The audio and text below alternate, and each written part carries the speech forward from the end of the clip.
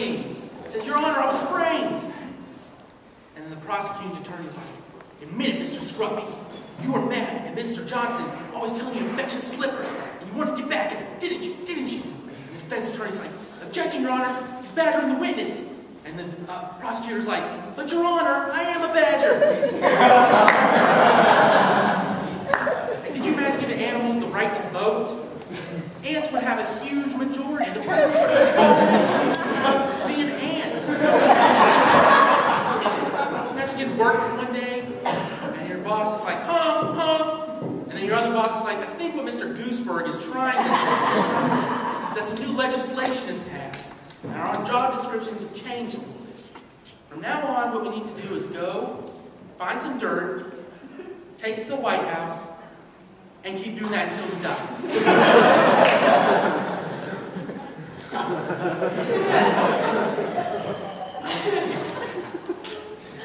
When I was a kid, I used to like to dismantle things for fun, and then I would always try to put them back together, which worked great for the VCR, but not my parents' relationship.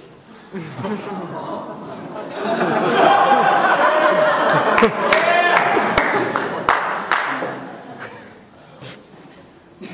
I had learned who Martin Luther King Jr. was in school, I would just think he was the guy who invented roads. I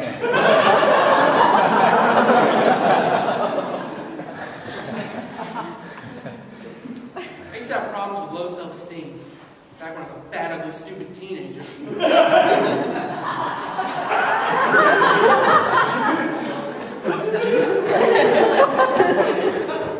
think I might still have some issues because the other day I keyed my own car.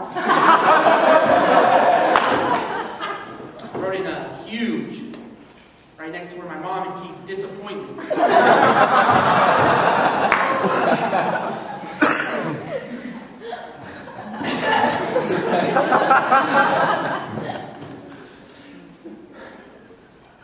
My dad used to always say I had a face for radio and a voice for shutting the fuck up.